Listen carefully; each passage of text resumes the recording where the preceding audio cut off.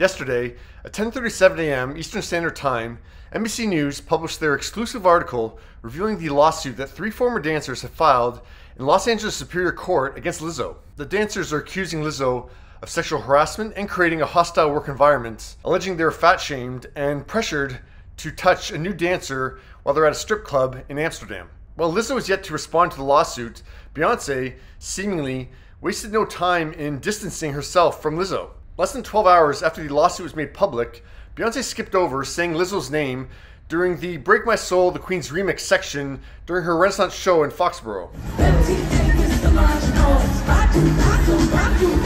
So she said Badu 4 times, and she also missed saying Kelly Rowland's name, which usually follows Lizzo's. So here's how it usually sounds.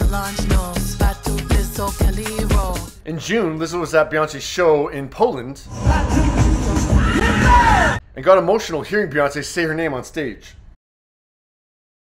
It could be that Beyonce just screwed up the lyrics last night. It would be quite a coincidence that it happened on the same day that this lawsuit was filed against Lizzo. Now, as I mentioned, Beyonce said Badu 4 times. Erykah Badu. On Monday, Erykah posted these back-to-back images on her Instagram story. First was an image of Beyonce during her show in New Jersey this past weekend, followed by an image of Badu, also wearing a metal, big-rimmed hat with orange and black and white being the colors of her attire. Erykah wrote, I guess I'm everybody's stylist. So was this Beyonce hitting 2 queens with 1 stone?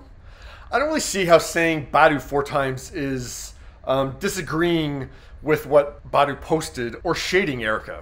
If anything, saying her name 4 times is emphasizing how influential Erykah Badu is on Beyonce. It's almost like acknowledging, yeah, I did copy her style, which I don't think that's the case at all. I actually think saying her name 4 times has nothing to do with what Erykah posted on Monday. I think it just melodically, Badu was an easy substitute for skipping over Lizzo's name. Saying Badu 4 times is much easier than her other options around that section, like Solange Knowles, Solange Knowles, Solange Knowles, Solange Knowles, or Kelly Rowe, Kelly Rowe, Kelly Rowe, Kelly Rowe, Kelly Rowe. Like, it just doesn't work. Badu is an easy substitute that people wouldn't necessarily notice that skipped over Lizzo's name. So yeah, I think the Badu, repetition has nothing to do with Erykah's comment. I just think it was the way to skip over Lizzo's name. But what are your thoughts?